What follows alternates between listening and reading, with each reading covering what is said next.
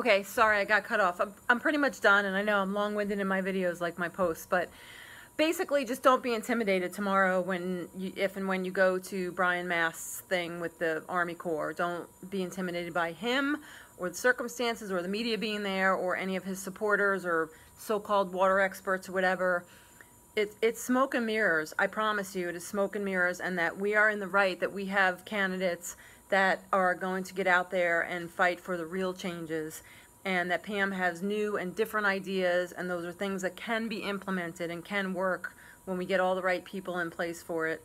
That she has other ideas that can happen, and that the experts are working on, you know, the health stuff. That all of it, whether you're expert or candidate, comes down to the regulations and the funding, and that Brian is smoke and mirrors, playing for his party, same old thing. So just don't take any crap tomorrow. Just know that you're there and you're in the right no matter who you're talking to.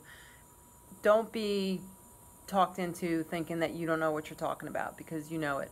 I guess that's it. If I think of anything else, I'll post or chime back in. But thank you all so much for anybody who's going. I wish I could be there. Let me know how it goes, and let me know if you have any questions at all. Remember, you don't need to be an expert on any of this to get out there and fight. This is your water too. It's all of our water, and we all deserve a say.